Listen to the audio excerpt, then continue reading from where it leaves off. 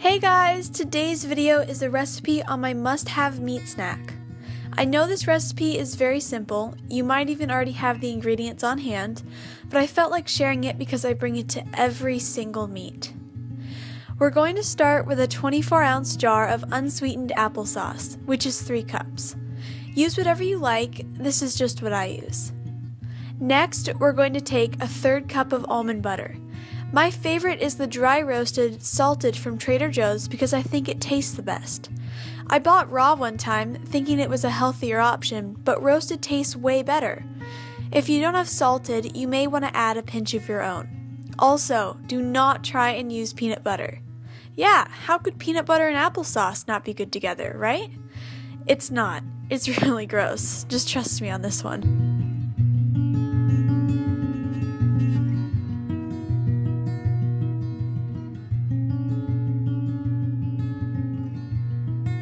Now we're going to add a teaspoon of pure vanilla extract. You may be tempted to just throw everything in here at once and stir it all together. I've tried that and it didn't work very well. It leaves clumps of almond butter mixed with vanilla and it's just not pretty. The most important thing is to get the almond butter mixed in first. Last, we're going to throw in a teaspoon of cinnamon. Make sure you don't forget this step. It makes all the difference in the flavor.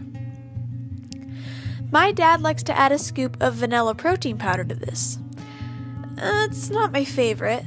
It makes it a little pasty, but it's an option if you want extra protein out of swim meat.